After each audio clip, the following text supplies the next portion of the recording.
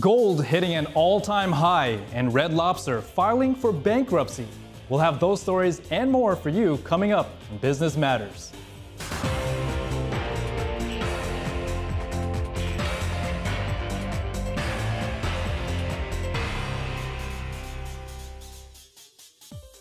Good afternoon, and thanks for joining me here today. I'm David Lamb. I'm filling in for Don today. Now, Wall Street was mixed today as investors weighed hawkish statements from the Federal Reserve against evidence of cooling U.S. inflation. The tech-heavy NASDAQ led the pack with a boost from chips, while the blue-chip Dow dipped below 40,000. We got some comments from Fed officials today, and it seems they are still cautious of the central bank's progress in reining in inflation. Target has lowered prices on thousands of popular items to attract inflation-wary shoppers. In a statement, a Target executive said that it knows that its customers are feeling pressure to make the most of their budget.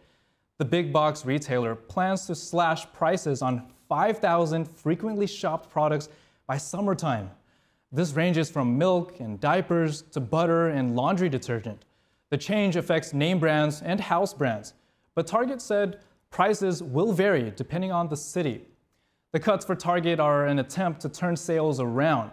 And after last year's sales fell for the first time since 2016, other major retailers, including IKEA and Aldi, have been reducing prices in recent months to reattract consumers into stores. Microsoft unveiled new AI devices and features at its product event at its Redmond, Washington campus. Chief Executive Satya Nadella introduced what he called Copilot Plus PCs. He said Microsoft has partnered with Dell, Qualcomm, Intel, and Advanced Micro Devices to help build them. Now, during the event, Microsoft showcased a feature called Recall. Now, Recall essentially tracks all activity on a computer, even sites searched in a browser. It can help users find files and other data that they have seen on their PC. And the company also showed off its Copilot voice assistant. To demonstrate, the assistant was acting as a real-time virtual coach to a Minecraft video game player. Red Lobster filing for bankruptcy. What went wrong at the iconic seafood restaurant? And what do its troubles say about the changing American economy? NTD's Dave Martin has more. This is big. Red Lobster has filed for Chapter 11 bankruptcy. The iconic American restaurant chain, known for its Caesar salads, Cheddar Bay biscuits, and endless seafood, is trying to sell its business. Someone's going to own this thing, and they're going to, businesses aren't worth a whole lot dead. They're worth a whole lot more alive. It's just a question of what's the profitable core? Bankruptcy expert Thomas Brazil says the restaurant chain will likely continue operating, but with far fewer stores. The new owner may keep the ones that are profitable and sell the rest. He says they're failing partially because of their place in the economy. They found themselves, I think, in no man's land. They're not Chipotle, so like high-end, super fast casual, and they're not considered incredibly fancy sit-down. Brazil says the survivors are either catering to the rich by being very fancy and expensive, or by catering to everyone else by being fast, cheap, and casual. Red Lobster is neither. You're not going to take your wife there on your anniversary unless you want her to be your ex-wife. But it is now competing with fine dining. If you're going to pay $40, $50 a head for a dinner, why would you go to Red Lobster? Why wouldn't you go to someplace a little bit nicer? Analyst Vijay Marolia says Red Lobster also made bad business decisions, particularly for offering endless shrimp for only $20. There seems to be a challenge on social media right now where young men and women, or whatever they identify as on any given day, are saying, I ate 31 shrimp. I had 5 plates of shrimp. I'm going for my own personal record of 51 shrimp. Marolia says this deal was intended to bring people into the stores while losing money itself. But people enjoyed the endless shrimp so much, Red Lobster lost much more money than it anticipated. This is Dave Martin for NTD News. Gold prices have touched a record high, hitting $2,449.89 per ounce in the session. Recent economic data has boosted has boosted chances for interest rate cuts by the U.S. Federal Reserve. U.S. gold futures gained a bit too. Spot silver followed suit and hit an 11-year high. Unlike gold, though, silver is considered an industrial commodity since it can be used in products such as solar panels. Now back to precious metals, they went the opposite route and dipped. For more analysis, I talked to Daniel Lacalle earlier. He is the chief economist at the Tresses Hedge Fund, also professor of global economics at Madrid's IE University Business School. Daniel, great to have you with us. Now, gold price hit a record high today. What do you think is behind this rally? The rally in gold prices comes from a number of factors. Number one, there is an increasing level of demand from central banks. We have seen that the Central Bank of China, Russia, India, many central banks are increasing their exposure to gold in order to pump up their reserve base and have it less dependent on the fluctuations of treasuries and bonds, which is usually what they have in the asset base. The second one is that the supply of gold has been significantly weaker than what was initially expected in 2024. Production has been slowing down, and although demand is creeping up, supply is not able to catch up with that as fast as expected.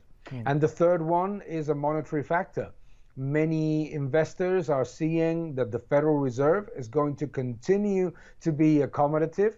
When the Federal Reserve announced that it would slow down its normalization of the balance sheet, it basically meant that it was implementing a hidden quantitative easing. So considering that the deficit spending of the government is not slowing down, investors are seeing that there will be more monetary easing, which means weaker currency, which means obviously stronger demand for gold. And it seems that China has been buying a lot of gold lately. What's your thoughts on that?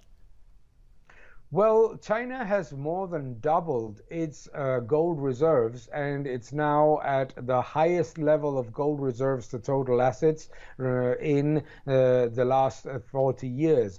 And that comes mostly from the need of China to try to diversify the asset base of its balance sheet, of the balance sheet of the central bank, away from U.S. treasuries. As everybody knows, China has a very significant amount of U.S. treasuries in their books. However, those treasuries with perpetuated inflation are coming down in price. They're not increasing the price in the market.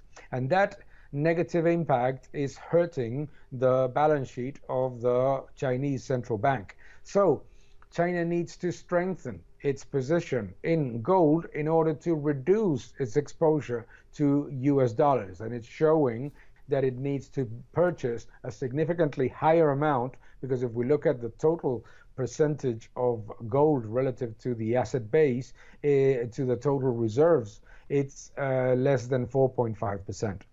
All right, Daniel. So there's also a broader rally in commodities, with silver topping $30 last week. Is this going to last? Well, I think that as long as investors are discounting that central banks are going to be significantly more accommodative, they're going to continue to be easing and probably implementing some kind of quantitative easing, considering how aggressive fiscal policy is, I think that that is likely to continue to strengthen precious metals. At the end of the day, the best hedge against monetary destruction, against the destruction of the purchasing power of fiat currencies, and against the decision of central banks to monetize government debt is gold and precious metals. Probably also Bitcoin, but we also must remember that the volatility in Bitcoin is not acceptable for many investors. All right, and lastly, shifting gears a bit, Congressman Thomas Massie last week brought a bill to abolish the Fed. Do you think that's going too far? Well, I don't think that you need to abolish the Fed. I think that what you basically need to do is to make the Fed accountable for its decisions and follow its mandate. The problem of the Fed is that it doesn't follow its mandate. It has a mandate of stable prices. Stable prices are not what American citizens are seeing, and employment. employment is okay, but in terms of stability of prices, it's far from accomplishing its mandate. Therefore, abolishing the Fed is something that is very unlikely to happen. I think that basically what needs to happen is that the Fed needs to be more independent, and it needs to be truly data dependent. They say that they are data dependent, but they're not, and they're not following monetary aggregates. That's why they made a mistake printing way too much money and causing inflation, and now they are making a mistake by keeping rates but easing on the side of the balance sheet. All right, Daniel, thank you so much for bringing value to our show and talking about this record high in gold pricing. Thank you so much. It's always a pleasure. Almost 2 months after its collision with the Baltimore Bridge, the trapped cargo ship Dolly is finally being removed. The ship will be hauled from the wreckage site and moved 2.5 miles to Baltimore's marine terminal. This is a crucial step toward reopening the key port, which could happen by the end of the month. In the early hours of March 26th, the Dolly lost power and veered off course, slamming into the bridge and triggering the collapse. 6 workers on the bridge were killed. A preliminary investigation from the National Transportation Board found the Dolly had a pair of electrical failures minutes before the collision. It also had 2 blackouts, one caused by crew error, while it was in port the day before.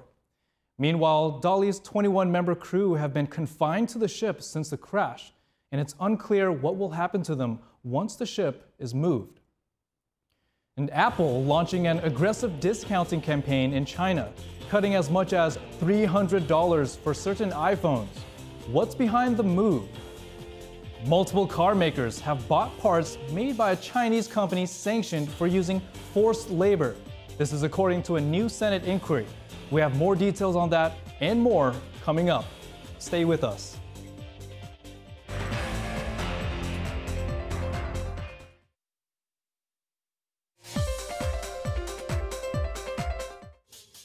JP Morgan Chase executives predict that the bank would earn more income from high U.S. interest rates, even in uncertain economic times.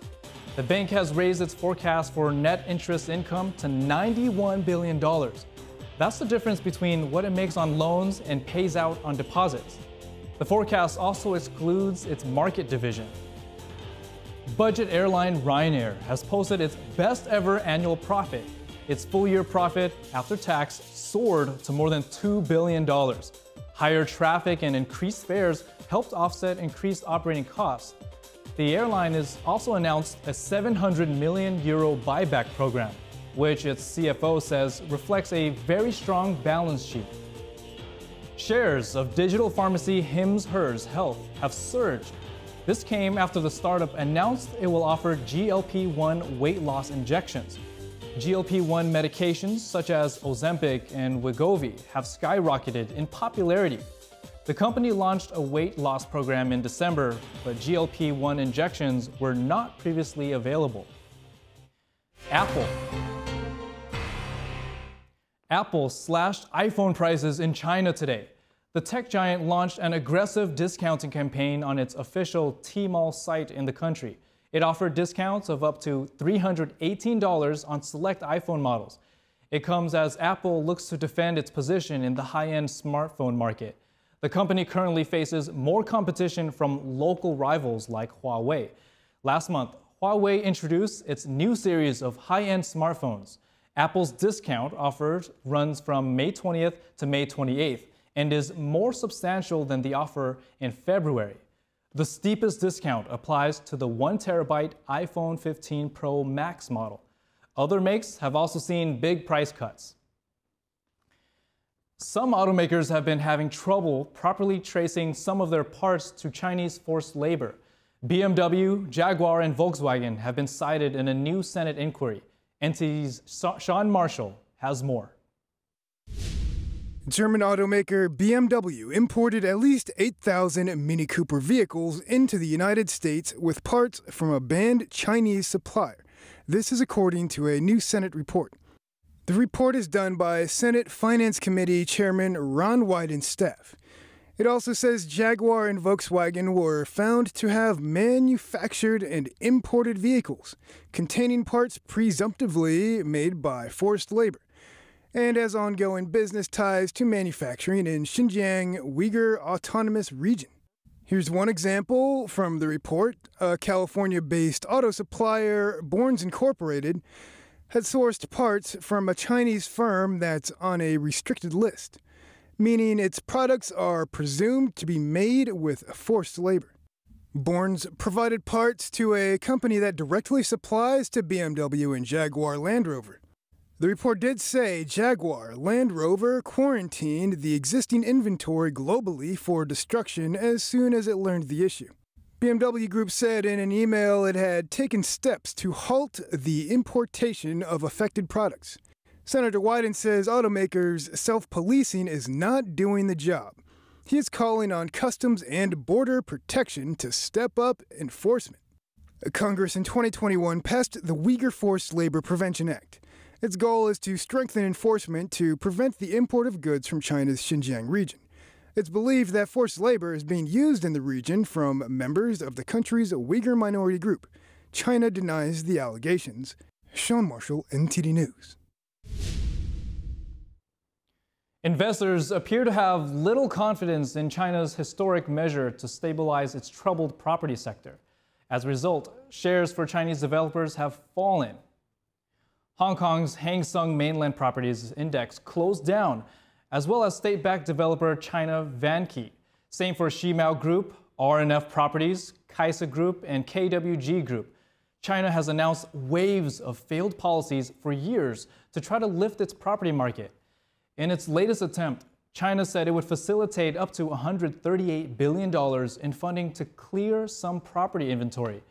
Analysts say the size of the financing offer pales in comparison to the size of housing inventory across the country, which could be worth as much as trillions of Chinese yuan. Millennials have come up with creative ways to own a home, and this is according to a new report released by Bankrate.com. Earlier, Don spoke with Alex Gailey from Bankrate for more details on this. So Alex, appreciate you coming on the show today. I have some questions for you in regards to this new report by Bankrate on how home buyers and their behavior when it comes to purchasing new homes. Tell us what you found in this report. Our survey at Bankrate found that there's been a shift in how generations are purchasing their homes. So overall, what we find is differences across generations. Millennials are more likely to have purchased a home alone, and they're also more likely to have purchased a home with a friend or with a relative other than a domestic partner or spouse. And just to level set here, buying a home with a domestic partner or a spouse is still the most common way to buy a home across all generations, but you're just seeing a higher percentage of millennials buying homes in other ways, such as by themselves, with a friend, or with a relative. And then you see baby boomers and Gen Xers have primarily purchased homes with domestic partners or spouses. So the difference here is that millennials, compared to older generations, are more likely to buy themselves. Why is that? It's likely due to a shift in generational norms around marriage. So younger Americans are likely to marry later in life or just decide to stay single altogether. And so that is likely impacting the type of homes that younger generations are looking for, as well as whether they purchase by themselves or with another person. And it's interesting too, because you do see a higher percentage of millennials have purchased a home with a friend or with a relative other than a domestic partner or spouse. The statistics there are roughly 10% and 7%. So overall, buying with a friend or with a relative other than a spouse is still not very common, but you do see millennials do that at a higher rate than Gen Xers and baby boomers, where the percents are less than 5 there. So it's interesting to sort of see those shifts there. And I do suspect these trends to continue if we continue seeing a rising share of single Americans, and if home affordability doesn't improve in the next few years substantially. Speaking of home affordability, how has that impacted how people buy homes? So we know that right now home affordability is the main obstacle for aspiring homeowners. Home prices are high, mortgage rates are high. There's also low inventory across the US when it comes to housing. So it's a challenging market overall and has been for the last year. And that is impacting how younger generations approach home ownership, because it's a lot easier to afford a home if you can split those costs with another person, whether it is a romantic partner or a friend or even a relative, such as a sibling, a sister or a brother. You're going to have an easier time as a first-time home buyer, splitting the down payment, splitting the closing costs, splitting that mortgage payment on a regular basis than if you were to do that completely by yourself. And so I do think these co-ownership statistics that I've talked about with a friend or with a relative are a little bit more tied to affordability, because the key reason to purchase with another person if you don't have a romantic partner does come down to the fact that it is more affordable to own a home that way. All right, pretty much sums it up. Anything else that you'd like to mention that we didn't cover here? I can just add that some data at Bankrate shows that we have a lot of surveys on home affordability and how people are making sacrifices to buy homes. And you do generally see that younger generations are more willing to make sacrifices to find affordable housing. So 76% of millennials are willing to take steps to find affordable housing. That is higher than Gen Xers and baby boomers. And that's likely because a larger pool of millennials are first-time home buyers compared to Gen Xers, and baby boomers are more likely to be repeat home buyers. But nonetheless, you do see that generally they're willing to make more sacrifices to become homeowners. They're willing to take on side hustles. They're willing to move back in with mom and dad. They're willing to take out of their retirement savings just so that they can become homeowners, because homeownership is still a key part of the American dream for most millennials. All right. Very well said here, Alex. Thank you very much for your time today. Thank you so much. All right, that's all the stories we have for you today. Thank you very much for watching. And if you have any feedback for the episode, feel free to let us know. You can email us at business@ntd.com or leave a comment online. We read them all. And don't forget, business matters. Goodbye.